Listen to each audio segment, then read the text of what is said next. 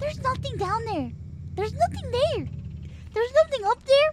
There's nothing down there. Like, what the fuck? How does this even make sense to you? How does this even make sense? How does this make sense? How does the ship stay floating? Where? If we fall through space, where do we go? Which way is up and which way is down?